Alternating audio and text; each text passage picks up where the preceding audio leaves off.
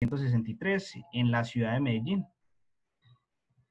Varios empresarios e ingenieros visionarios sintieron la necesidad de traer al país productos de altas especificaciones técnicas, buscando soluciones a la necesidad del desarrollo industrial del país en su momento. Digamos que así es como inicia con la primera representación, la cual es con la marca japonesa reconocida a nivel mundial, Mitsubishi Electric, quien es actualmente nuestra marca top principal. Camilo, ¿me ayudas, por favor, con la siguiente diapositiva? Nuestra empresa se especializa en importar y comercializar equipos para la industria. Vemos que a lo largo de los años, Proeléctrico Representaciones ha complementado el portafolio con nuevas líneas premium enfocadas en la protección eléctrica, medición, maniobra, automatización e instrumentación. Adicionalmente, importar y suministrar equipos, contamos con la capacidad de dar soporte técnico en cada una de nuestras marcas para cada uno de nuestros clientes. Proeléctrico cuenta con 4 oficinas dentro del territorio, lo cual cubrimos todo a nivel nacional. Nuestra oficina matriz se encuentra en la ciudad de Medellín. Ahí mismo tenemos nuestro stock o inventario. Contamos con muy buen inventario para darle respuesta efectiva a todos nuestros clientes. Contamos también con una oficina en Bogotá, otra en Barranquilla y otra en Cali. Así es como cubrimos pues, el territorio nacional. ¿Me ayudas con la siguiente? No, es que para finalizar esta breve introducción de nuestra compañía, Proeléctrico Representaciones es el único canal distribuidor autorizado para la venta y servicio técnico de productos Mitsubishi en Colombia. Y asimismo, nuestra compañía tiene la capacidad de brindar 5 años de garantía en lo que corresponden variadores de velocidad Mitsubishi para Colombia. Bueno, ahora le doy la palabra al ingeniero Camilo Botero, quien es el Channel Account Manager de Colombia, Ecuador y Centroamérica, y quien va a ser nuestro expositor el día de hoy. Adelante, Camilo. Gracias, Andrés. Muy buenos días para todos. Muchas gracias por asistir a esta presentación. Como lo decía Andrés, yo trabajo en Mitsubishi Electric Automation. Mi cargo en la compañía es el ser Channel Account Manager para Colombia, Ecuador y Centroamérica, que es básicamente trabajar con todos los canales de integración, de distribución, de todas las regionales, ¿cierto? Llevo ya 6 años con la compañía y he desarrollado roles de soporte técnico y roles también de ventas. El día de hoy nos vamos a concentrar en un producto nuevo que tenemos disponible en América a partir del 1 de abril de este año. Este es el nuevo variador E800. De pronto ustedes han conocido un poco de las gamas de Mitsubishi en variación de frecuencia y se acuerdan del variador E700. Entonces, lo primero que tengo para decir es que no quiere decir que ya en este momento el E700 esté obsoleto, no lo está, ¿sí? Y los que han trabajado con la marca tienen el conocimiento de que las migraciones en Mitsubishi Electric no son tan rápidas, ¿sí? Entonces nos demoramos un poco entre que llega un producto y sale el otro. El E700 va a ser completamente reemplazado por el E800, ¿sí? Pero esta migración, esperemos que dure, esta transición esperamos que dure de 1 a 2 años para todo el line-up de productos. Por favor, si en algún momento de la conferencia tienen una pregunta, ustedes la van a hacer por el chat que tenemos ahí habilitado y Andrés de Proeléctrico, él me va a interrumpir y me va a hacer las preguntas en vivo para de una vez darle respuesta. Entonces, Andrés, por favor, cuando tengas alguna pregunta del chat, no dudes en hacérmela de inmediato. ¿De qué se va a componer la presentación? Vamos a hacer una introducción del E800, las cosas que deberíamos saber de E800, de las dos versiones, la versión serial y la versión Ethernet. Vamos a comparar el E800 con la serie que está migrando, que es el E700. Vamos a ver de las aplicaciones en las cuales usar el E800. Y vamos a hacer un resumen de lo que hemos visto y las futuras implementaciones o tarjetas que van a venir para el E800. Es una presentación corta, espero no demorarme mucho para que lo hagamos muy dinámico y no tener tanto tiempo de explicación y hacerlo bien interesante. Ok. ¿Para qué está pensado el E800? Entonces, primero, el rendimiento para dar solución a diversas aplicaciones que hay en el mercado en este momento. Segundo, seguridad. ¿Sí? Los estándares de seguridad en el mercado cada vez son más altos y desde nuestras series más pequeñas podríamos cumplir con estos protocolos de seguridad. También tenemos IoT, es algo de lo que voy a explicar en adelante. Este IoT es para darle vanguardia a la industria, ¿sí? Y también tenemos inteligencia artificial en el variador de frecuencia. Este E800 es el variador de frecuencia con más tecnología que tiene Mitsubishi en este momento, ¿sí? Aunque no es el producto de más altas especificaciones, porque los que conocen de la marca saben que es el A800, pues en este momento el E800 por traer esa inteligencia artificial, trae unas características bien interesantes en la vanguardia de tecnología de los variadores de frecuencia de Mitsubishi. Entonces, los productos liberados hasta este momento. Tenemos acostumbrados a nuestros clientes que nuestras líneas, lo que hemos llamado siempre, nuestras líneas pequeñas de producto, que para los que conocen de la marca venían siendo el D700 y el E700, ahora E800, pues siempre mantenemos tres versiones, ¿no? De alimentación. 110 voltios, 220 voltios y 440. Estas tres versiones se van a ir manteniendo en E800. Lo que pasa es que se van a ir liberando gradualmente en el tiempo.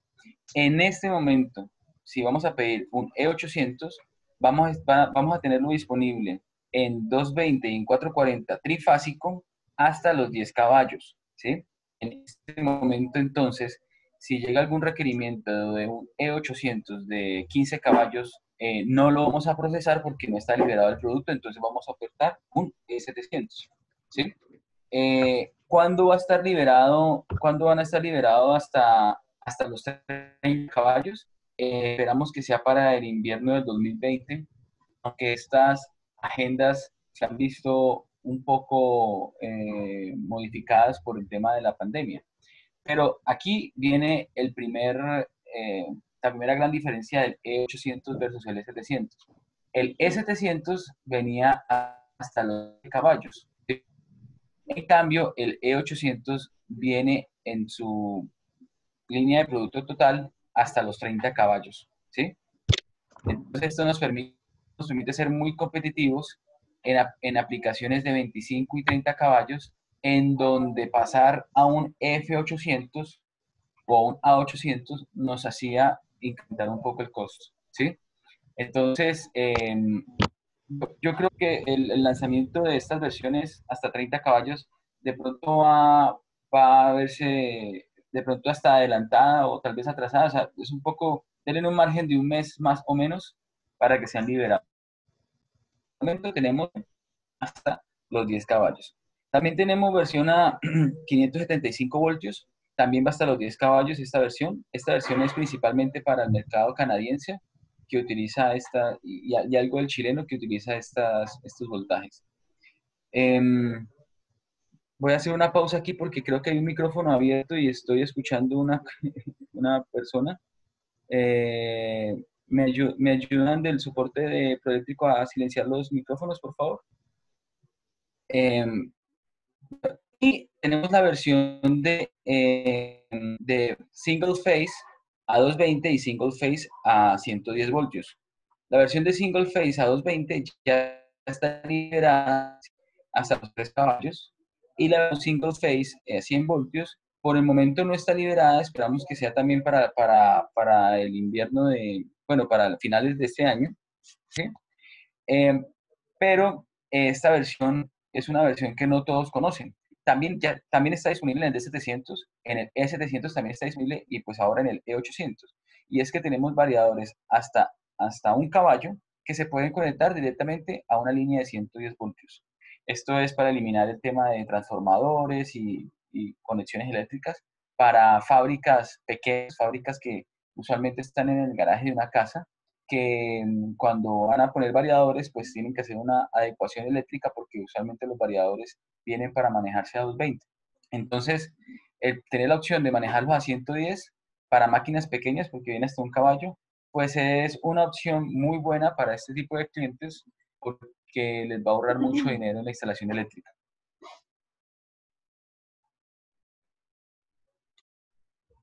Ahora, referencia del E800. Bueno, lo primero que tienen que saber es que a nivel mundial van a encontrar la referencia FR-E8, ¿sí? Y esto indica que es un E800 en otras latitudes. En América, o sea, todo lo que es Canadá, Estados Unidos, México, y Centroamérica y Sudamérica, lo vamos a encontrar solamente con el E8. Le vamos a quitar el FR-, ¿sí? Entonces, si ustedes entran a buscar un precio o a buscar una disponibilidad escribiendo FR-E8, no la van a encontrar, ¿sí? Porque para América, que es la división de MEAO, es solamente E8, ¿sí? Ahora, el siguiente dígito indica el tipo de alimentación o el voltaje de alimentación. Entonces, tenemos tenemos E84, E82, ¿sí? 440 o a 220. Y después vamos a encontrar el 840, por ejemplo, o 820.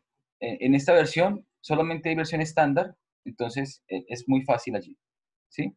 Y después después del guión encontramos una serie de números que principalmente hablan de la capacidad de corriente que tiene el variador, ¿sí? Y esta capacidad de corriente la vamos a derratear siempre al normal duty, Entonces, la corriente que te aparezca, el número que te aparezca ahí, va a relacionar es la corriente de alimentación, la corriente, perdón, nominal del variador a un normal duty. ¿Qué es un normal duty? Ya lo voy a explicar, ¿sí? Pero téngalo en cuenta que si usted quiere saber la corriente del variador, pues simplemente se remite ahí, y esa referencia le va a decir la corriente nominal del variador. Ahora, vienen diferentes opciones, ¿sí? Vienen diferentes opciones que las vamos a ver a continuación. ¿Listo? Bueno, así es, una lista, por ejemplo, la lista de referencias, por ejemplo, para la versión serial, vamos a tener dos grandes versiones, ¿sí? Una versión serial, una versión Ethernet. Ya los voy a explicar, pero les voy a adelantando para que no nos vayamos confundiendo. Entonces, por ejemplo, la referencia, el tercero de la línea de 240, E820-0030-560. Entonces, es un variador, ¿sí? Que tiene 3 amperios en normal duty, y a diferencia del E700 vamos a agregar otro duty a este variador, que es el low duty, ¿sí? Entonces, así vamos a saber cuál es la corriente nominal de este variador. Ahora, la referencia serial es -5-60, ¿sí? Esta referencia es estándar, va a ser estándar, ¿sí? Se va a mantener como estándar. Después vamos a encontrar las referencias Ethernet, ¿sí? Que van a tener al lado del número de la corriente, van a tener unas siglas. EPA para la versión del protocolo A y EPB para la versión protocolo B. Ya les voy a hablar un poco de esto, pero entonces, esta es la referencia para una versión Ethernet. Por ejemplo, el mismo variador E820-0030 EPA-60 es versión Ethernet. y E820-0030-5-60 es la versión serial. Ahora, ¿cuáles son las diferencias entre el normal duty y low duty? Bueno, los que conocen un poco más de Mitsubishi y yéndonos Sí, al claro, Camilo, qué pena, sino que se te está escuchando, o sea, se escucha como un martillo o algo que se sí, interrumpe. es que lamentablemente están haciendo un arreglo en la casa del lado. Ah, ya, ya, ya. Ah, listo, no, dale. No No hay contaba ningún con problema. eso. Dale, dale, no hay ningún problema. Dale. Bueno, entonces, los que conocen un poco de la marca saben que el A800 tiene 4 duties, ¿sí? El A800 es nuestra versión de variador más completa. Tiene super low duty, normal duty, heavy duty. Y de hecho, en algunas versiones tenemos algo que se llama el super heavy duty, el super normal duty, perdón. ¿Qué es esto básicamente? Es la capacidad de sobrecorriente que puede manejar el variador. Entonces, cuando hablamos de super low duty, hablamos que puede manejar 110%. Cuando hablamos de low duty, hablamos de un 120%. Normal duty es un 150%. Y un heavy duty es un 200%. Esto es de la nomenclatura de Mitsubishi. ¿Por qué digo de la nomenclatura de Mitsubishi? Porque nos hemos encontrado que otras marcas al 150% de la corriente le llaman heavy duty, ¿sí? Nosotros en Mitsubishi a eso le llamamos un normal duty. Pero entonces, si estamos haciendo una homologación de otra marca, pues tratemos de hacerlo siempre con el número, 120, 110 o 150%. Porque si nos vamos a la palabra como tal, al normal duty o low duty, pues cuando lo vayamos a comprar así, resulta que nuestro normal duty es 150%, pero el normal duty de otro equipo puede ser el 120%, que sería para nosotros un low duty. En el E700, que es el antecesor del E800, solo manejábamos un duty, ¿sí? Al igual que en el D700, ese duty era 150%. O sea que el variador solamente lo podíamos setear para manejar una sobrecarga del 150%. Ahora, en el E800, podemos setear el mismo variador para que maneje una sobrecarga del 150% normal duty o del 120% low duty. Para hacer referencia a ustedes, para otras marcas, o mejor dicho, para la mayoría de las marcas, tener un duty del 120% es un normal duty, ¿sí? Ese es el normal duty de muchas marcas. Para nosotros le llamamos low duty. Pero, ¿qué quiere decir esto? Volvamos a la presentación de atrás. Por ejemplo, el mismo variador de 10, de 17.5 amperios, que es el E820-0175-5-60, que es un variador de 5 caballos en normal duty, maneja una corriente nominal en normal duty, o sea, al 150% de 17.5 amperios. Y al low duty maneja una corriente de 19.6 amperios. Entonces, ¿cómo hago yo para saber la corriente pico del variador? Fácil. Multiplico la corriente que aparece ya sea en low duty o en normal duty y la multiplico por el mismo duty. ¿A qué voy con esto? Si yo quiero saber la corriente pico del variador a normal duty, o sea, 17.5 amperios, multiplico 17.5 por 1.5 y eso me va a dar la corriente máxima. Si lo quiero saber al low duty, entonces multiplico 19.6 amperios por 1.2 y ahí voy a saber la corriente pico. Les va a dar la misma corriente, ¿sí? Pero, ¿a qué voy con esto? Por ejemplo, anteriormente en el E700, para un motor de 5.5 kilovatios, ¿sí? Pues poníamos un variador de 5.5 kilovatios. Pero resulta que si nos vamos a la corriente que manejaba era una corriente eh, con no tanta sobrecarga, ¿sí? Entonces, ahora, en la versión E800, podemos elegir un variador de 3.7 kilovatios y manejándolo a un duty del 120%, a un low duty. Entonces, no necesariamente tenemos que colocar el variador de la misma potencia del motor, sino que nos vamos a referir a la corriente y al duty que manejamos. ¿Cuáles son las aplicaciones para trabajar con normal duty? ¿Cuáles son las aplicaciones para trabajar con low duty? Les voy a poner un ejemplo.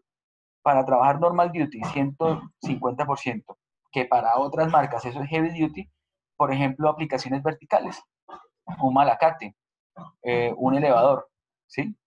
Aplicaciones verticales pueden manejar un 150%, o un molino de piedras, por ejemplo, un martillo, ¿sí? Pueden manejar aplicaciones del 150%. Ahora, aplicaciones de low duty, la mayoría de aplicaciones son de low duty, una banda transportadora, una bomba, de hecho una bomba tiene un duty del 110%, o sea que está un poco sobrado por una bomba, un ventilador también, la mayoría de aplicaciones casan en el 120% del duty.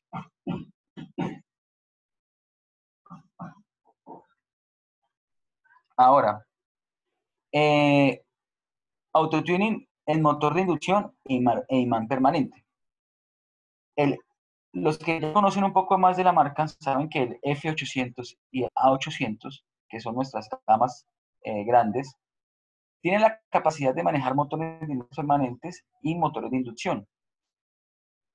Los motores de inducción, para los que no conocían mucho de nuestra marca, los motores de inducción son los motores convencionales que tenemos, que siempre hemos manejado, ¿cierto? Pero la tecnología de motores está migrando a motores de imanes permanentes. ¿Qué es un motor de imán permanente? Es la misma tecnología que trae un servomotor, ¿sí? Pero pues sin el encoder. Entonces es un motor que no tiene escobillas, ¿sí? Y que su movimiento lo hace a través de un imán permanente. Tengan mucho cuidado que un motor de imán permanente no puede ser manejado como un motor de inducción, ¿sí? Tiene que ser manejado de una forma específica. Pero entonces el E800 tiene la capacidad de manejar motores de imanes permanentes y motores de inducción convencionales, ¿sí? Entonces, esto nos permite hacer una migración de variadores hoy por usar la nueva tecnología sin tener que cambiar el motor. Pero cuando en unos años, por temas de eficiencia energética, nos pidan cambiar el motor a un motor de imán permanente, entonces lo podremos hacer sin cambiar el variador, porque ya va a poder ser un motor de imán permanente que va a llegar, ¿sí? Entonces, es un autotuning que se hace en 3 pasos sencillos, no es complicado, el tuneo del motor de inducción o de imán permanente. ¿Y cuáles son los beneficios? Los que les decía, se pueden hacer reemplazos o migraciones sencillas en los dispositivos existentes y no hay que preocuparse por la actualización de los motores en el momento, ¿sí? Esto es algo que va a pasar, ¿sí? Eso es algo que va a pasar. La migración de motores de inducción a imanes permanentes va a pasar. En Estados Unidos y en Japón ya están migrando todos los motores a imanes permanentes. Esperamos que para Latinoamérica eso se demore por ahí 1 o 2 años máximo, ¿sí? Pero los motores de imanes permanentes es algo que en el mercado mundial ya se está viendo. ¿Por qué? Por su alta eficiencia energética. Ahora, vamos a hablar un poco de las diferencias entre el variador E800 serial y Ethernet. Pero primero, Andrés, ¿no tenemos alguna pregunta del público hasta el momento? No, por el momento no hay preguntas. Estoy acá pendiente. Cuando no hay preguntas, es porque o todo quedó perfectamente explicado o no han entendido nada. Bueno, me cuentas cuando tengas alguna pregunta. Claro que sí, está Entonces, acá pendiente. vamos a tener 2 modelos estándar de la versión E800. Y aquí pueden ver cómo es el variador hasta los 30 caballos. Este variador grande que ven a la derecha es la versión de 30 caballos, ¿sí? Entonces, vamos a tener la versión Ethernet y la versión serial, ¿sí? Y el primer cambio que vamos a encontrar entre estas dos versiones es el operador digital, ¿sí? Este operador digital en la versión Ethernet no va a tener nuestro famoso dial, ¿sí? En la versión serial vamos a mantener el dial, ¿sí? El dial que nos reconoce como variadores, ¿cierto? Los variadores de nosotros los reconocen por el dial que tiene en la versión D700, F800, A800 y en el mismo E700. Entonces, en el E800, la versión serial, vamos a conservar ese dial, ¿sí? Pero en la versión Ethernet no lo vamos a conservar, lo vamos a cambiar por unos botones. ¿Listo? Esa es la primera gran diferencia. Ahora, No hay opción de tarjeta de red Ethernet para los modelos serial del E800. ¿Qué quiere decir esto? Que no puedo yo comprar hoy un E800 serial y después migrarlo a que sea por Ethernet. No se puede, ¿sí? Entonces tengo que tener muy clara la consideración desde el comienzo, porque si necesito una versión Ethernet, pues tengo que usar la versión Ethernet. Las tarjetas Fieldbus se pueden usar tanto en el E800 como en el E800 Ethernet. ¿Qué tarjetas Fieldbus? Por ejemplo, Profinet, Profibus DP, CC-Link, ¿sí? Para los que no conocen, CC-Link es la red de comunicación que usan prioritariamente Mitsubishi. Ahora, las unidades FRPU no están disponibles para los modelos Ethernet. Estas unidades FRPU son las unidades externas, ¿sí? Esa unidad grande que se colocaba en puerta está disponible para la versión serial, pero no para la versión Ethernet, ¿sí? Los modelos Ethernet se configuran usando el panel del drive o mediante el software FR Configurator 2, ¿sí? Este display no es extraíble, ¿sí? El display no es extraíble, entonces no es como por ejemplo el A800 o el F800 que yo puedo usar el panel para copiar parámetros y llevármelo, ¿sí? No, no lo puedo hacer. Lo puedo hacer en la versión serial, porque en esa sí puedo conectar el FRPU07, que es un operador digital, sí, un panel, ahí sí lo puedo hacer, pero en la versión Ethernet, no. En la versión Ethernet lo hago con el software FR Configurator 2, que es un software libre, que lo pueden tener desde la página de Mitsubishi, sin ningún costo. Ahora, en la versión Ethernet también se puede configurar a través de una aplicación en celular, ¿sí? Entonces, miremos la imagen inferior derecha. Si yo tengo los variadores conectados por Ethernet y estos a su vez a un router Wi-Fi, yo puedo conectarme con un celular Android o iOS a una aplicación que ya está disponible, que es el FR Configurator Mobile, y a través de este FR Configurator Mobile puedo yo hacer lectura de parámetros, escritura de parámetros, puedo hacer movimientos del variador, puedo hacer gráficas en el variador. La verdad es muy interesante esta aplicación. ¿Por qué? Me permitirá, o me permite ya, ¿sí? Cuando ustedes la usen se van a dar cuenta, puedo yo hacer gráficas en mi celular, guardarlas y enviarlas por correo, por ejemplo, ¿sí? Sin necesidad de tener el software FR Configurator 2 ni un computador. Entonces ya vamos viendo cómo el E800 se va pasando al tema del IoT, ¿cierto? El tema de las conexiones y de la industria 4.0. Andrés, creo que ahorita sí vi que están haciendo preguntas. No hay pregunta, sino que se habló que el software FR Configurator es gratuito. Es una herramienta que podemos pues, compartir. Ah, perfecto. Muy bien. Por el momento no, estoy aquí pendiente. Listo, gracias. Ahora, el soporte de varias redes permite la flexibilidad en el diseño del sistema a medida que aumenta la demanda de fábricas más inteligentes y más eficientes. El futuro de la manufactura es hoy. La fábrica inteligente es posible a través de la industria del IoT industrial. Bueno, Camilo, una Sí, pregunta. Dice, ¿la aplicación es para todos los Ethernet? Pregunta el cliente Strong.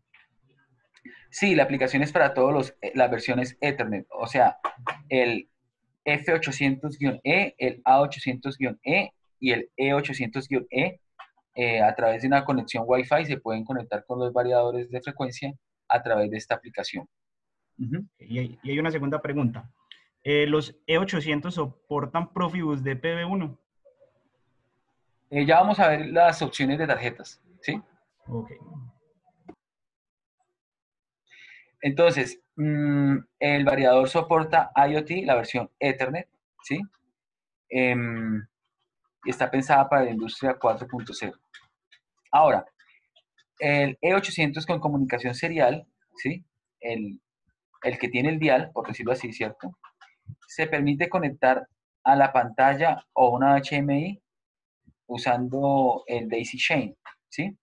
Entonces podemos conectarlo por serial a una pantalla Mitsubishi o a un PLC Mitsubishi usando el protocolo Mitsubishi o Modbus que trae también. Y nos podemos conectar, como les decía anteriormente, a la unidad de parámetros PU, ¿sí?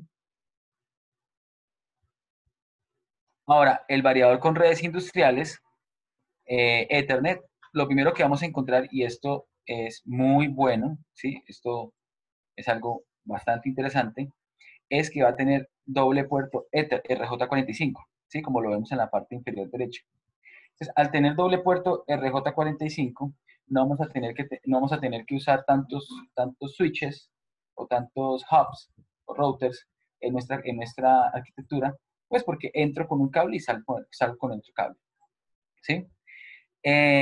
Siempre vamos a recomendar el uso de los switches Mitsubishi, ¿sí? Como el que aparece en la imagen, que son switches que está pensado para manejar hasta 1 giga, pero como estas redes son de 100 megabits, no necesariamente tiene que ser el router Mitsubishi. O sea, recomendamos que sea Mitsubishi, pero si no es Mitsubishi, no hay ningún problema. Entonces, al tener doble puerto RJ45, vamos a minimizar el uso de switches y de cableado, ¿sí? Se reduce la configuración de la red y es muy fácil la solución de problemas. Tenemos un acceso remoto a la unidad y se simplifica la estructura de la red. Pero teniendo en cuenta siempre que este variador no tiene el dial. Este variador es con botones. Existen en el modelo de Ethernet, ojo, en el modelo Ethernet existen 3 versiones. Existe la versión de protocolo A, la versión de protocolo B y la versión de protocolo C, ¿sí? Así vienen de fábrica, ¿sí? Entonces, si lo queremos ver, hay 2 grandes divisiones, modelos Ethernet y modelo serial. El modelo serial, ya lo vimos, es casi igual que las comunicaciones del D700 serial o el F800 serial, ¿sí? La división Ethernet tiene 3 subdivisiones, ¿sí? Esta división tiene la subdivisión de protocolo A, subdivisión de protocolo B y subdivisión de protocolo C.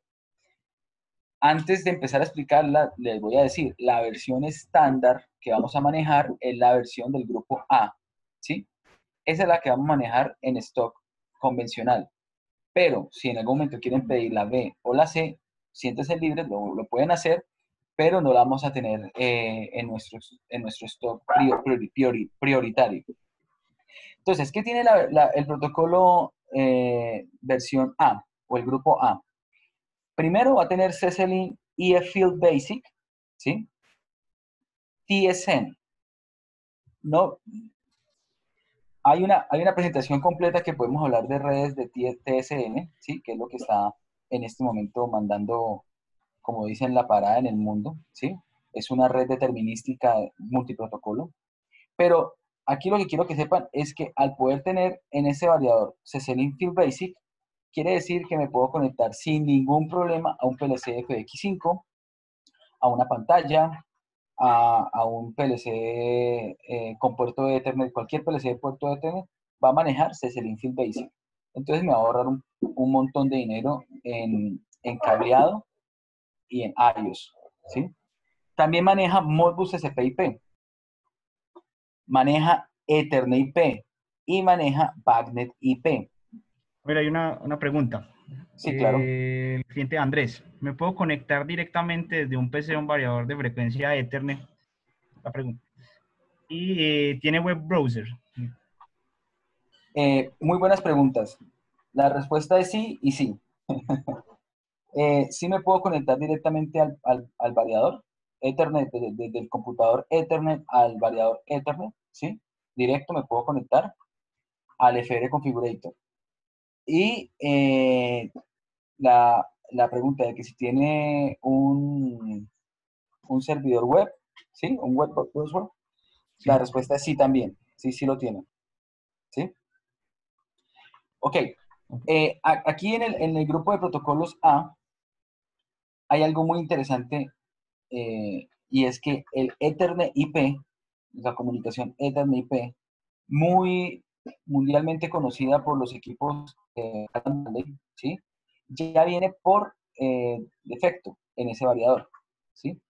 ¿Qué quiere decir esto? Que si en planta tenemos una red de control que maneja Ethernet IP, podemos cambiar los variadores a el E800 por Ethernet A y ya va a tener el Ethernet IP, ¿sí? Ahora, la pregunta es, los archivos para que se comuniquen desde el PLC ya están, ¿sí? Están disponibles en nuestro knowledge base para que sepan cómo configurarlos desde la red, ¿sí? Anteriormente, para podernos comunicar, por ejemplo, con la red Ethernet IP, teníamos que colocar una tarjeta adicional. En este momento no tendremos que colocar tarjeta adicional, ¿sí? Y también tiene BACnet IP.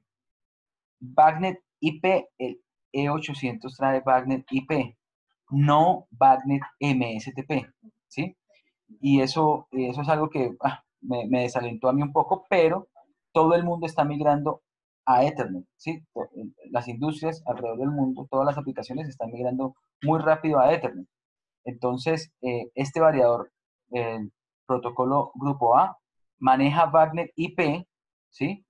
Pero si en alguna aplicación nos exigen que sea BACnet MSTP, que es la versión serial, tendremos que seguir utilizando, o bueno, no seguir utilizando, tenemos que usar el F800, que viene en versión serial, ¿sí? Ahora, hay un grupo de protocolos, que es el grupo de protocolos B, que viene con CCLIN IE Field Basic, Modbus TCP/IP, y la gran diferencia es que ya trae de base Profinet, ¿sí? Para todas las redes de control alemanas, ¿sí? Que usualmente traen Profinet, ya viene por defecto. Y hay un tercer grupo que estará listo en unos próximos meses, que es el grupo C. Y este grupo C trae EtherCAT, ¿sí? También redes europeas que manejen EtherCAT. Pero ¿cuál de estos tres vamos a tener nosotros siempre en stock? Es la versión A, o sea, la que maneja Modbus TCP/IP, Ethernet IP, BACnet IP y CCLIN IE Field Basic. Ahora, ¿cuáles son los beneficios de esto? El multiprotocolo incorporado permite cambiar fácilmente entre los diversos tipos de redes de comunicación. ¿Qué quiere decir esto? Que si en este momento, por ejemplo, el variador lo tengo sobre una red Modbus TCP/IP, el controlador no es Mitsubishi, pero el día de mañana cambio el control del PLC a uno Mitsubishi, pues fácilmente lo puedo cambiar de Modbus TCP a SSLink y Field Basic, ¿sí? O si el cliente cambia su control y va a colocar un control que maneje Ethernet IP, entonces no necesito cambiar el variador, ahí cambio solamente el protocolo de comunicación. Los puertos Ethernet dobles eliminan la necesidad de switches o hubs. La supervisión del funcionamiento del sistema a distancia en tiempo real es posible, ¿sí? Ahora, hay una mejora en la seguridad y la productividad. Eso es algo que no todos tenemos en cuenta, pero hay diferentes tipos de categorías de seguridades en los sistemas en general. Entonces tenemos SIL 2, tenemos SIL 3, que sería PLD categoría 3, PLD categoría 3 también, ¿sí? Entonces, este E800 pues lo podemos usar de modo SIL 2, ¿sí? Al igual que el A800 y que el F800. Esto al tener esta capacidad, pues ya puedo yo tener el safety a través de una comunicación sin cableado, ¿sí? Entonces me ahorro relevos de seguridad y mejor coloco un controlador de seguridad, ¿sí? Un PLC con control de seguridad. Tiene ProfiSafe, CIP Safe, Safety y funciones de seguridad de la comunicación CCLIN y ETSN. Ahora, el E800, y este es uno de los grandes cambios, para mí es el mayor de todos, y es que ya tiene inteligencia artificial. En Mitsubishi hemos trabajado desde hace muchos años en llevar la inteligencia artificial a, a nuestros equipos industriales, ¿sí? Porque mucho se habla hoy de inteligencia artificial. Y de hecho, esta mañana veía yo las noticias y en esta época del COVID, muchos gobiernos están implementando inteligencia artificial para tomar ciertas decisiones, ¿cierto? Pero eso es muy fácil verlo en ese tipo de aplicaciones, pero no tanto verlo en industria, ¿sí? Entonces, Mitsubishi ha trabajado mucho tiempo en esto y este es el primer variador que tiene inteligencia artificial, ¿sí? La inteligencia artificial de nosotros se llama MySART, ¿sí? Mitsubishi Artificial Intelligence, ¿sí? El loguito que ven ahí en la parte derecha es el logo de nuestra inteligencia artificial. Y lo tiene el variador y lo tienen algunos controles, ¿sí? En el futuro, la idea es que todos nuestros equipos traigan funciones de inteligencia artificial. Las funciones de inteligencia artificial sirven principalmente para el diagnóstico de la vida del inversor, el mantenimiento preventivo, pero sobre todo el mantenimiento predictivo, ¿sí? Y favorece las operaciones estables del sistema. Vamos a hablar un poco de esto a continuación en el mantenimiento preventivo y predictivo, pero entonces esto es que el mismo variador está aprendiendo de su funcionamiento, ¿sí? Esto es que el mismo variador está aprendiendo de su funcionamiento y esto es bastante interesante porque no es que yo le esté controlando nada, o sea, no es que yo esté haciendo otro PID u otro algoritmo de control, sino que el variador mismo ya los tiene y se va acomodando al funcionamiento de su aplicación. En el F800 y en el A800 estamos acostumbrados a tener un PLC, ¿sí? Y este PLC nos sirve mucho para solucionar problemas de campo. Algunas funciones que no existen, las podemos crear. Siempre que me preguntan los clientes, me preguntan, Camilo, ¿tenemos la versión del variador para aplicación de puente grúa? ¿O tenemos la aplicación del variador para la aplicación de bomba, no sé, reciprocante? ¿O tenemos la aplicación de tal, tal, tal? Resulta que otros fabricantes, por cada aplicación, sacan un variador con un firmware especial, ¿sí? Entonces le venden al cliente el variador y después le dicen, ¿quiere tal aplicación? Le tenemos que actualizar el firmware. Y ahí logran la aplicación. En Mitsubishi con el A800 y el F800 nunca pensamos en eso. ¿Por qué? Porque la aplicación está en el PLC. Entonces, si yo programo el PLC, puedo tener cualquier aplicación. Ahora, en el E800 tenemos la capacidad también de tener esa aplicación customizada. Entonces tenemos un PLC de la serie L de Mitsubishi. En Mitsubishi tenemos en PLCs, tenemos muchas series, ¿sí? Pero para que ustedes más o menos, los que no tienen conocimiento sepan, la serie FX, voy a ir de la serie más pequeña a la serie más grande. Tenemos FX, después sigue la serie L, después sigue la serie Q y está por último la serie R, ¿sí? El PLC que estamos colocando en el E800, al igual que en el A y en el F800, es un PLC de la serie L. Y este PLC de la serie L se programa a través del FL Configurator 2, ¿sí? El software que ya hablamos que es gratuito. A diferencia del A800 y del F800, el espacio de programa no es tan largo, ¿sí? En el F y en el A tenemos un programa de 6.000 pasos, ¿sí? En el E800 vamos a tener disponible 2.000 pasos, ¿sí? 2.000 pasos. Ahora, ¿cuánto es el scan del PLC interno?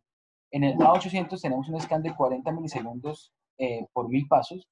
Aquí va a ser un poquito más lento, ¿sí? Porque vamos a tener 50 milisegundos por cada 1.000 pasos. Entonces, los usuarios que pueden configurar acá en este PLC, movimientos del inversor con señales de entrada, señal de salida de un estado particular del inversor y señales de salida de monitor. Entonces, miren esta aplicación que tenemos aquí en la imagen. Es una aplicación donde el variador está manejando las bandas y colocamos dos sensores. Dependiendo de la configuración de los sensores, la pieza de trabajo o la caja para o continúa, ¿sí? Entonces, en otros escenarios, ¿qué tendríamos que hacer? Colocar un variador y adicional colocar un PLC para que haga esa lógica. En este caso, simplemente el variador es capaz de controlar esto. Pero no quiero que piensen solamente en esta aplicación, sino que piensen en aplicaciones, por ejemplo, una lavadora. De la aplicación de lavadora, ¿cómo queremos que funcione? Queremos que funcione de X o Y forma. O una aplicación de una bomba especial o de un movimiento vertical especial, ¿sí? Todo esto se puede hacer mediante el PLC interno del variador. Hay algo bien interesante para las versiones Ethernet, ¿sí? Hombre, Para una pregunta. Claro. Respecto a inteligencia artificial.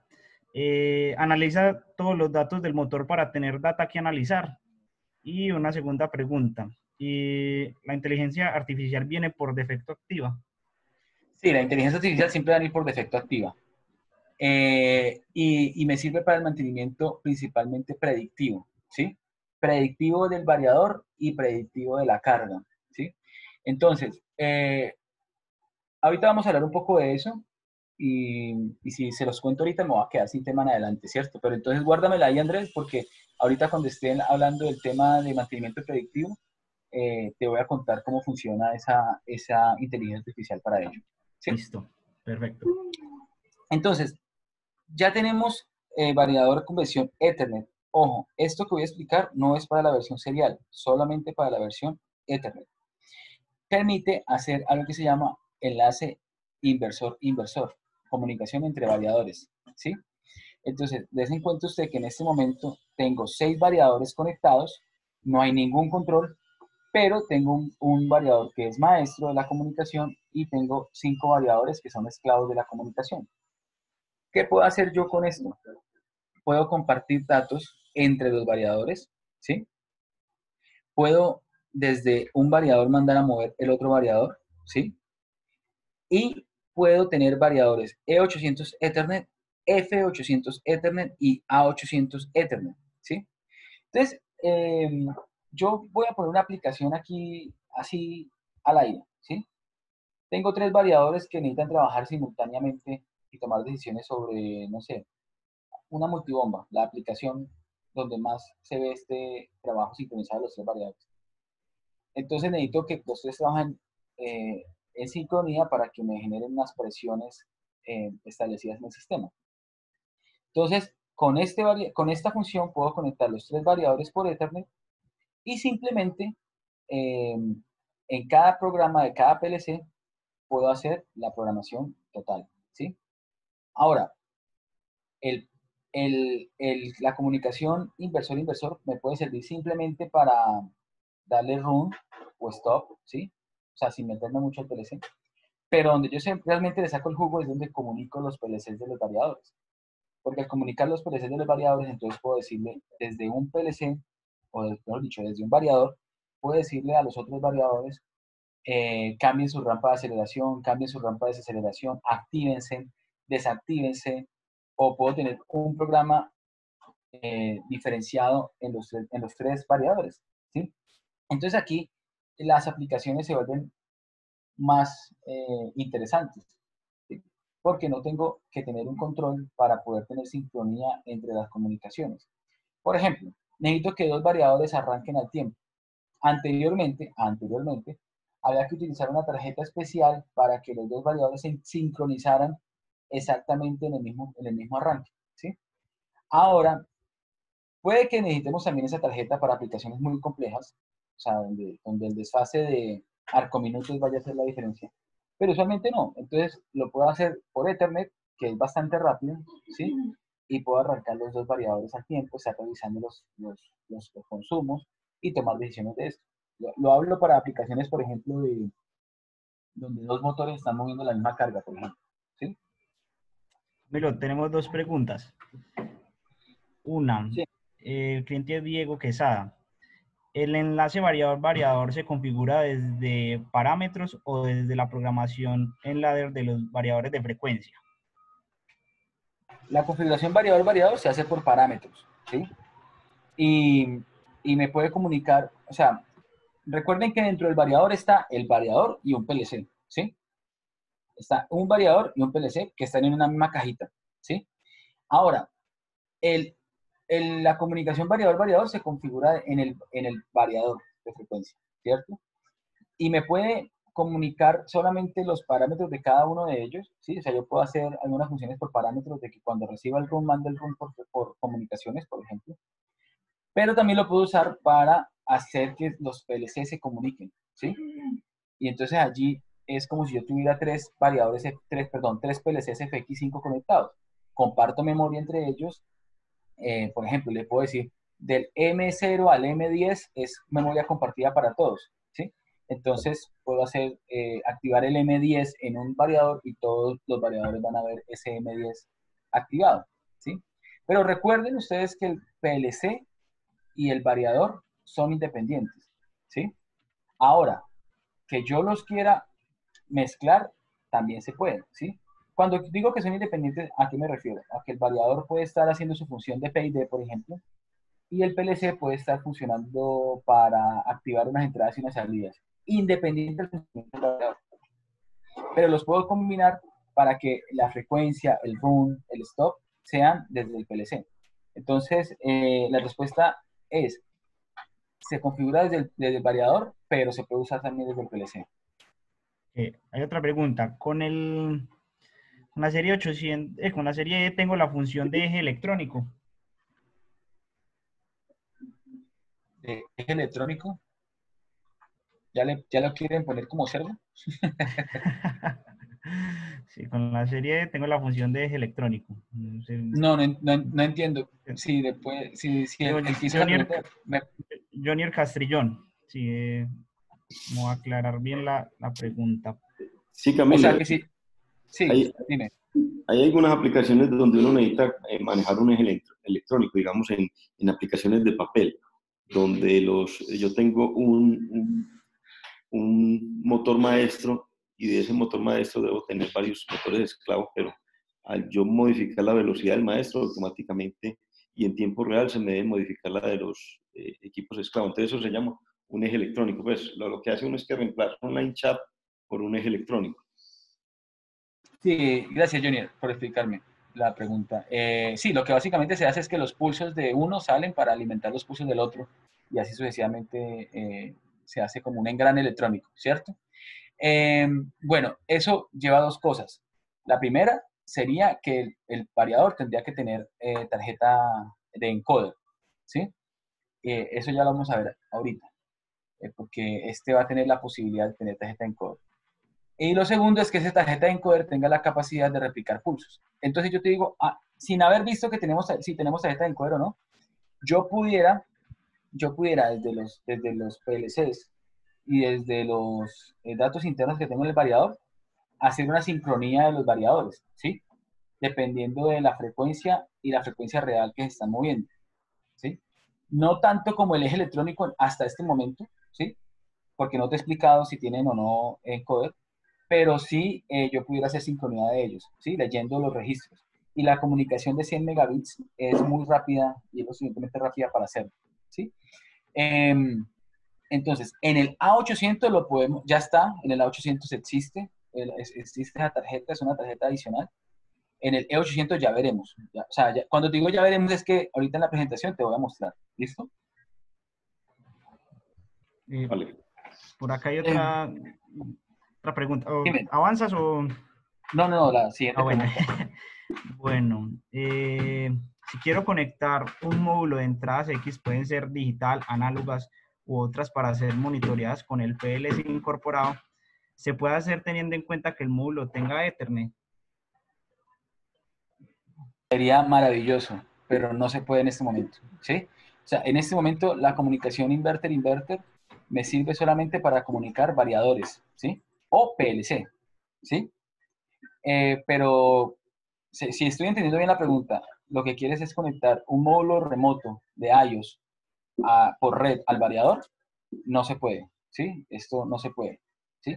Lo que sí pudiera yo hacer es tener un PLC, y este PLC está recibiendo unas señales y por comunicación mandárselas al PLC del variador, sí se puede, ¿sí? Esto sí se puede.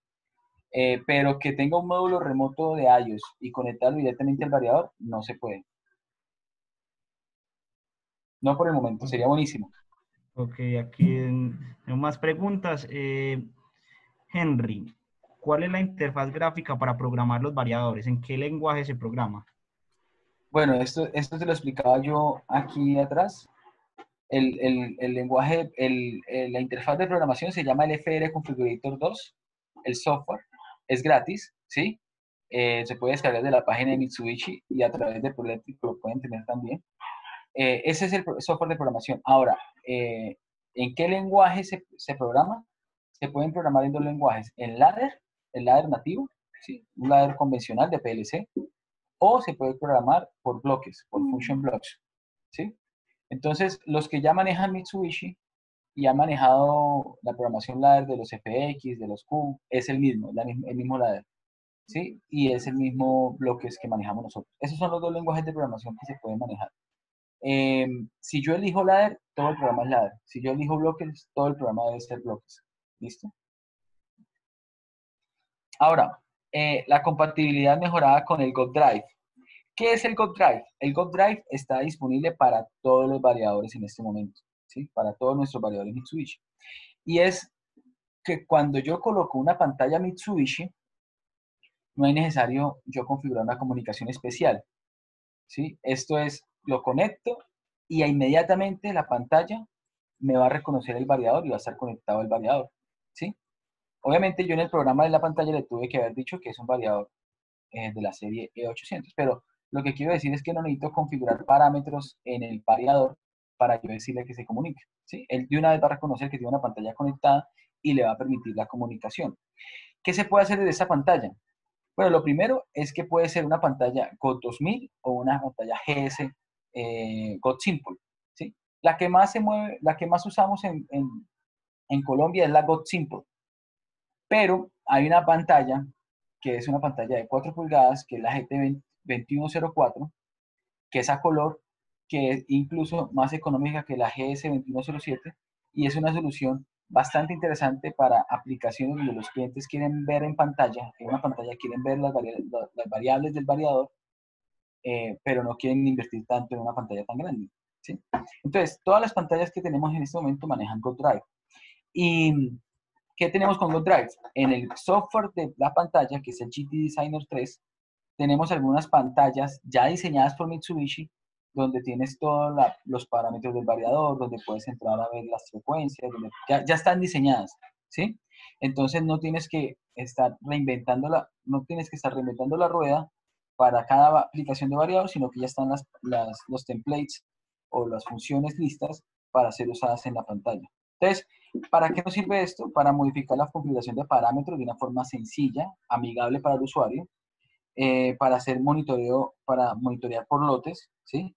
Y para medir las características de carga. Por ejemplo, para las fallas es imposible identificar las causas de la falla y los usuarios pueden realizar el mantenimiento necesario según se requiera.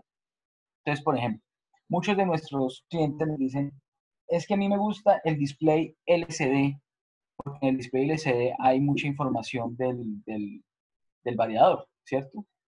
Entonces, en el E800 no tenemos display LCD, ¿sí? En la versión serial tenemos el PU07, que es un LCD, pero en la versión Ethernet no tendríamos esa posibilidad.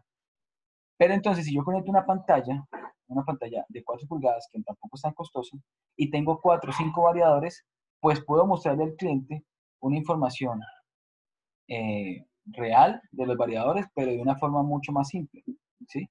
Porque le puedo mostrar los parámetros, cómo se llaman los parámetros, o le puedo mostrar las fallas. Yo puedo poner, de hecho, en una aplicación lo hicimos, que colocamos todas las fallas del variador en un archivo plano y lo cargamos a la pantalla. Entonces, cada vez que se ve una falla, al cliente le aparece, por ejemplo, le aparece OC1, pero no le aparece solamente OC1, le aparece OC1, causa de la falla, qué tiene que revisar y acciones de corrección, ¿sí? Entonces, claro, esto se logra con un poquito de ingeniería, no mucha, porque ya están muchos templates desarrollados, pero hacen que la aplicación sea una aplicación completamente diferente. Bien, bien, gracias. ¿Alguien estaba preguntando?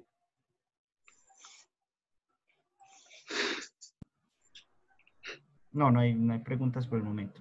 Ah, bueno. Ahora, ¿qué es el mantenimiento preventivo? ¿Sí? Muchos usuarios de Mitsubishi ya han visto un poco de esto del mantenimiento preventivo. Los parámetros del variador se pueden ajustar para que el circuito principal de alimentación pueda estar apagado. El mantenimiento se puede realizar de forma rápida y segura. Tenemos temporizadores de mantenimiento. Mediante parámetros podemos habilitar algunos temporizadores para que obliguen al sistema a que haga mantenimiento. En Mitsubishi, los que han trabajado con nuestra marca y de pronto han tenido la oportunidad de trabajar con otras marcas, lo primero que nos preguntan es, bueno, yo en la marca XY, yo tenía que hacerle mantenimiento al variador cada año, ¿sí? Y nos preguntan a nosotros, ¿cada cuánto tengo yo que hacerle mantenimiento a mi variador? Entonces, yo siempre le respondo es que nosotros no tenemos un parámetro de que cada tanto tiempo hay que estar haciendo mantenimiento a nuestro variador. De hecho, son muy pocos los clientes que le hacen mantenimiento a nuestro variador profundo, ¿sí? ¿Qué quiero decir con este mantenimiento? O sea, lo abren, lo destapan, le quitan tarjetas, le ponen tarjetas. Pues porque nuestros componentes todos están hechos para durar 10 años, ¿sí? ¿A qué va cuando nosotros hacemos mantenimiento? ¿A qué vamos con ese mantenimiento? Vamos a medir el nivel de los capacitores y el rendimiento de los inversores, de los IGBTs. Esta información está disponible en el variador, ¿sí? Esta información está disponible en el variador y ahí es donde nosotros vamos a entrar a revisar cómo va a estar el funcionamiento del variador a futuro, ¿sí? Entonces vamos a prevenir un daño porque probablemente los condensadores ya se estén desgastando. Ahora bien, cuando hablamos de temporizadores de mantenimiento, es que muchas veces, porque el variador no pide mantenimiento o no se da falla, a los clientes se les olvida hacer mantenimiento de la mecánica, ¿sí?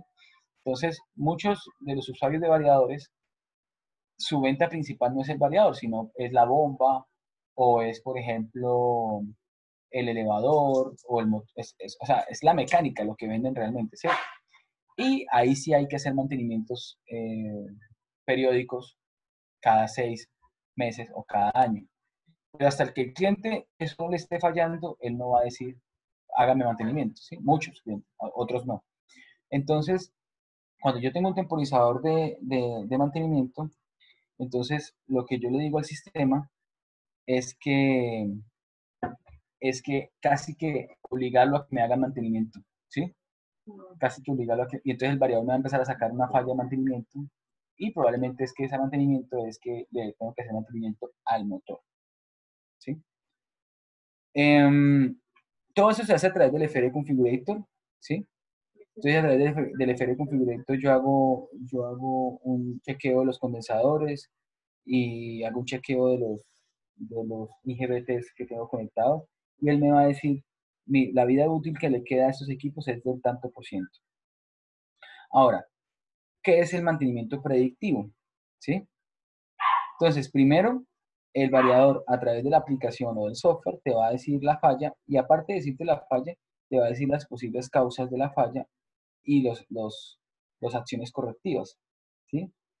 Entonces, aquí el variador va a estar analizando los datos y va a estar, no solamente los datos de ese momento, sino siempre va a estar analizando los datos y va a identificar la causa de las fallas. Entonces, por ejemplo, el mismo variador, si sabe que se va a fallar OC1, por ejemplo, que es disparo por sobrecorriente en la aceleración, él va a estar siempre revisando por qué se fue esa falla, y no me va a mostrar un simple revise el cable, sino me va a mostrar, por ejemplo, creo que la falla es porque tienes una aceleración muy corta, ¿sí?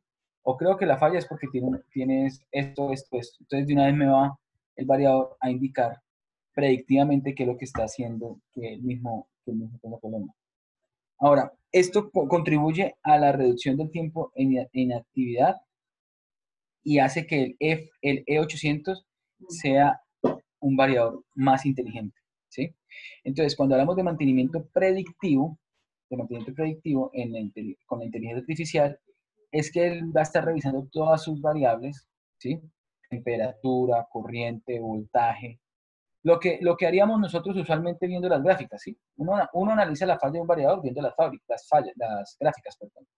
Entonces yo veo unas gráficas y analizo las gráficas y digo, probablemente lo que esté fallando es esto por esta o esta razón. Eso es lo que va a estar haciendo el variador con la inteligencia artificial y me va a entregar a mí ya, es un diagnóstico y me va a decir, mira, probablemente lo que esté pasando es esto. Ahora, identifica los signos de daño en el inversor causados por el sulfuro de hidrógeno y otros gases corrosivos. Esta función notificará a los operadores cuando sea necesario mejorar el entorno de producción, reduciendo el tiempo de inactividad. ¿Qué quiero decir con esto? Muchas veces los variadores fallan es por sulfato, ¿sí? Porque las tarjetas tienen problemas. Y vienen con, los variadores de nosotros vienen con algo que se llama el barnizado, el tropicalizado de las tarjetas, ¿cierto? Pero hay lugares que ya son muy corrosivos, ¿sí? Que tienen, hablemos de la costa, ¿sí? Hablemos de la costa, que están cerca del mar, que ya los ambientes son demasiado agresivos, ¿sí? Entonces, en la costa trabajan mucho porque los gabinetes tengan demasiada protección contra el tema de la sal, ¿sí?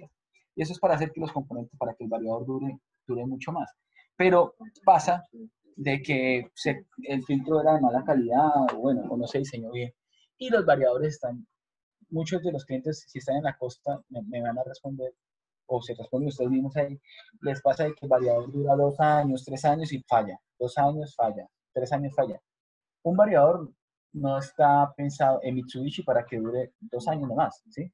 De hecho, al comienzo, Andrés decía que con Proeléctrico tienen garantía de 5 años de funcionamiento. Entonces, nosotros no diseñamos un equipo para que dure 2, 3 años, lo diseñamos para que dure 10 años. Entonces, en ese orden de ideas, el mismo variador va a estar revisando esos daños causados por el sulfato, por el sulfatado, y me va a decir a través de una alarma, de un warning, usando su inteligencia artificial, hey, creo que si me cambian de encerramiento, ¿sí? O si me mejoran el entorno o mi ambiente, voy a funcionar mejor. O si no me lo cambian, voy a fallar en tantos días o en tantas semanas, ¿sí? Entonces, esto es la inteligencia artificial del variador trabajando en pro de reducir el tiempo de fallos, ¿sí? Ahora, para la migración del E700 al E800, diferencias fuera de la caja. Diferencias. Cambios del ancho. Entonces, el E800 es más delgado y el E800 en las versiones de 2440 es más delgado, ¿sí? Entonces, tengan en cuenta eso. De todas formas, mantiene el orificio en la parte superior, que también lo mantenía el E700 para el montaje. Entonces, que sea más pequeño no creo que vaya a ser un problema.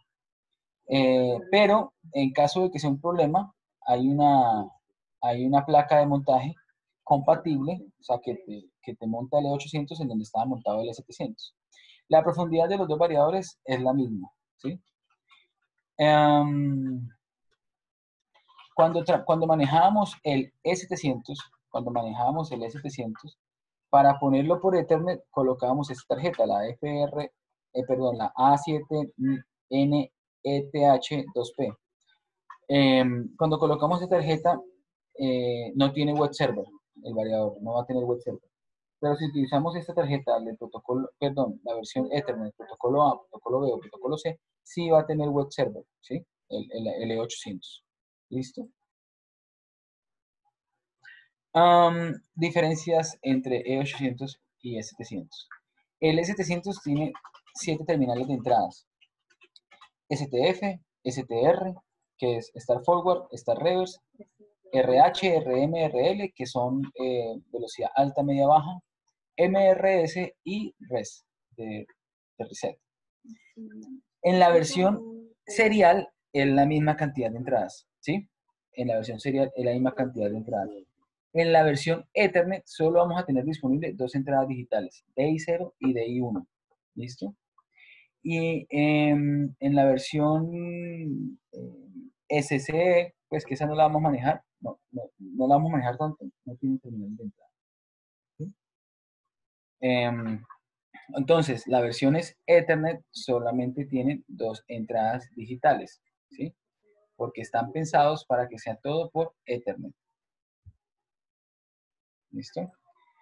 El FR E700 tiene 2 terminales de salida, RUN y FU, ¿sí? Frequency Up, que quiere decir que lleva cierta frecuencia. En el E800 versión serial es igual, ¿sí?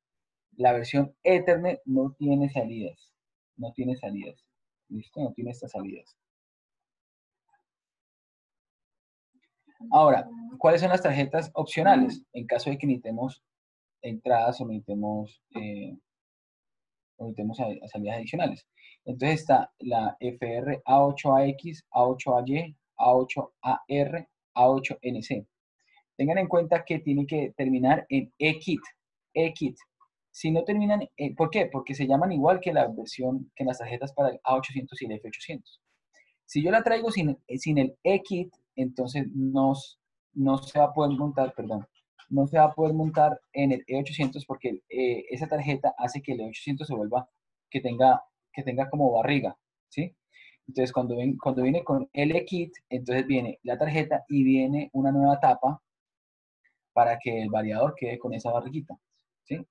Si no, no se puede montar. Entonces tienen que tener mucho cuidado cuando la pidan, tiene que venir con la terminación EKIT.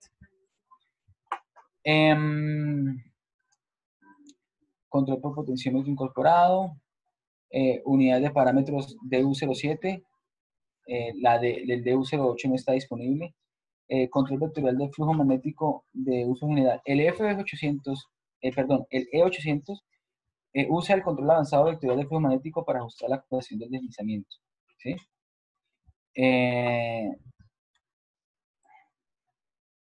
Bueno, resumen. Las potencias van hasta los 30 caballos en voltajes de 220 a 440 y en 110 basta un caballo. Y también tenemos posibilidad de 600 voltios. Ofrece una amplia gama de control de motores, incluyendo control escalar, control sensorless y control vectorial de la cerrada. Ya voy con eso, que eso no lo he explicado. Permite una perfecta integración en las redes Ethernet IP, módulos IP, satélite y Basic. Ofrece una ocupación de espacio reducido, ya vimos que es más delgado, y proporciona un control de motor no permanente para mejorar la eficiencia energética. Tiene Safe Torque Up, que certifica el SIL 2 categoría 3, PLD SIL 2 categoría 3. ¿Para qué aplicaciones tenemos el E800? Pues yo diría que casi que todas.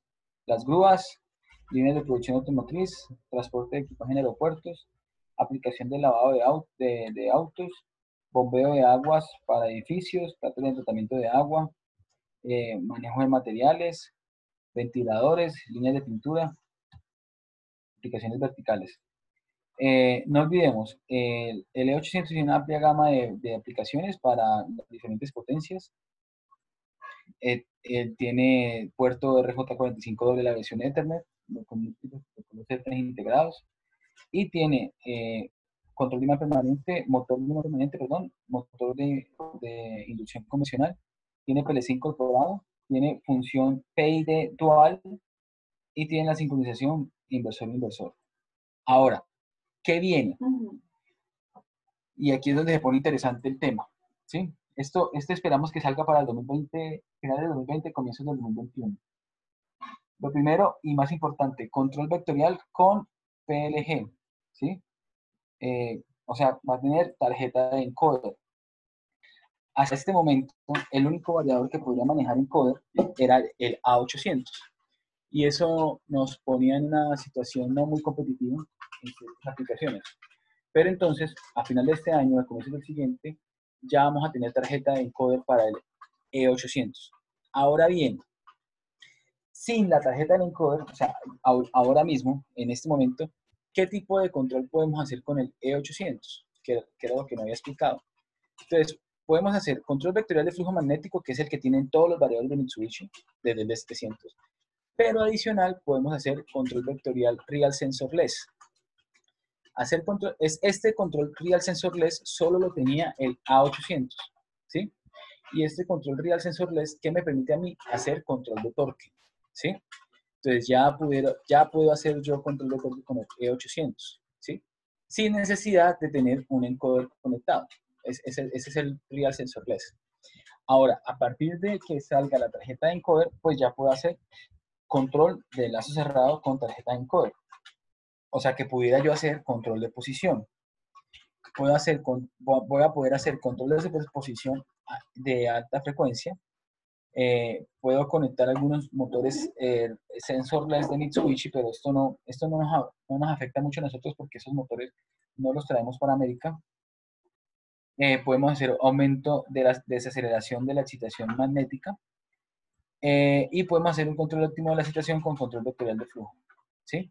Eso es lo que viene. Lo más importante aquí es el tema del encoder, ¿sí? Que va a tener encoder. Entonces, para aplicaciones verticales que necesiten encoder, va a ser muy bueno este variador.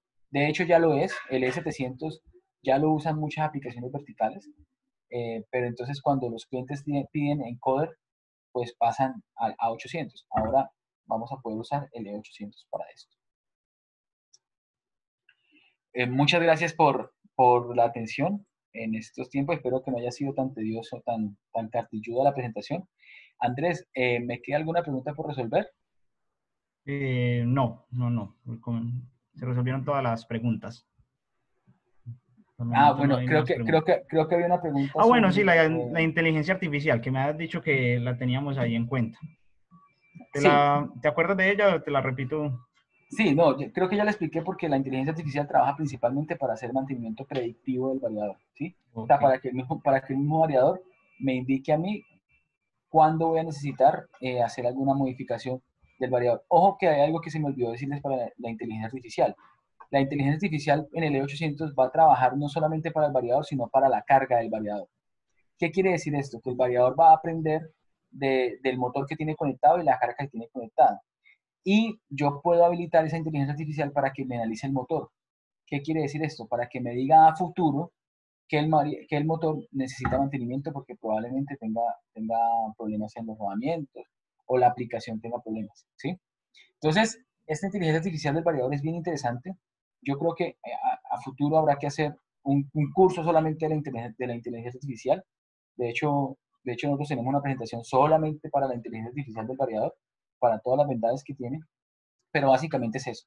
Es revisar cómo está el comportamiento del motor, del variador y también del motor para no esperar a que se dañe, sino hacer mantenimientos predictivos.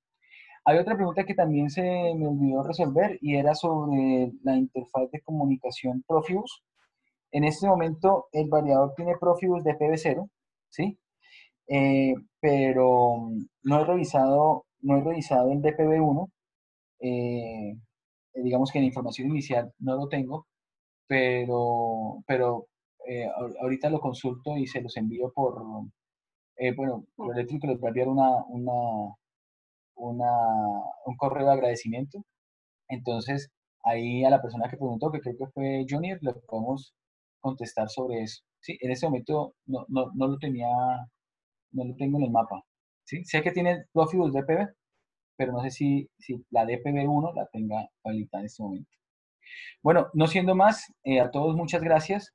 Espero que se vayan con muchas preguntas también, porque la idea de estas charlas también es moverlos hacia qué aplicaciones podemos hacer.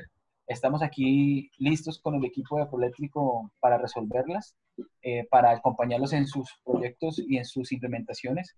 Entonces, si tienen alguna consulta o algún proyecto que piensen que puede ir el E800, pues los invito a que lo revisen con su asesor de confianza en Proeléctrico, con Andrés también, que está muy presto aquí a colaborarnos, y conmigo y con el personal de Mitsubishi en Colombia, que está mi compañero Julio y yo. Podemos ver la aplicación y podemos darles una asesoría, que es lo que nos gusta a nosotros, ¿no? Trabajar en la asesoría preventa de los equipos. Andrés. Sí, igualmente pues agradecemos a todos nuestros clientes, la asistencia a la capacitación. Camilo, igualmente muchas gracias por realizar la presentación. Aprovecho y les quiero invitar a que sigan nuestras redes sociales como es LinkedIn, Instagram, Facebook y YouTube. ya que allí constantemente estamos montando contenido de nuestros productos, información técnica y eventos. También aprovecho pues este espacio para invitarlos para nuestro próximo evento a realizar el día 8 de julio, en el que vamos a hablar acerca de la familia PLC de Mitsubishi FX5U. Este es un producto de altos estándares de calidad y con la mejor relación costo-beneficio. Muchas gracias por su tiempo, los esperamos. Cualquier duda o inquietud se puede comunicar con nosotros. Muchas gracias. Camilo, Andrés, muchas gracias. antes de terminar, Sí. me hiciste acordar de algo. Sí, cuéntame. Para todos, lo que decía Andrés, las redes sociales. Sigan por favor a Proeléctrico en todas las redes sociales, ¿sí? Que tienen en LinkedIn, en Facebook, en Instagram. Y también sigan a Mitsubishi Electric Automatización Industrial, ¿sí? Lo van a encontrar en Facebook también, en LinkedIn, lo van a encontrar en Instagram. Mitsubishi Electric Automation tiene dos perfiles en LinkedIn. Tiene el perfil en español, que es Mitsubishi Electric Automatización Industrial, y tiene Mitsubishi Electric Automation Inc. Y allí estamos lanzando, bueno, para los que escuchan inglés y entienden un poco el inglés, ahí estamos lanzando unos webinars bastante interesantes en la versión en inglés, que de hecho uno de los webinars pasados fue sobre inteligencia artificial. Son en inglés, ¿sí? Vamos a tratar de manejarlos a futuro en español, ¿sí? Esperamos pueda ser pronto, ya les avisaremos a través de Proeléctrico, pero ustedes se pueden ir ingresando. También en YouTube pueden buscar información del E800 y en el canal de Mitsubishi hay alrededor de 10 videos donde nos enseñan a conectar el variador, a hacer como la primera parametrización, cosa de que ustedes puedan hacerlo muy sencillo. De nuevo, muchas gracias y Andrés, te dejo entonces ya para que cierres y muchas gracias a todos. No, perfecto. Muchas gracias, Camilo. Muchas gracias a todos por su asistencia. Hasta luego. Los esperamos pronto.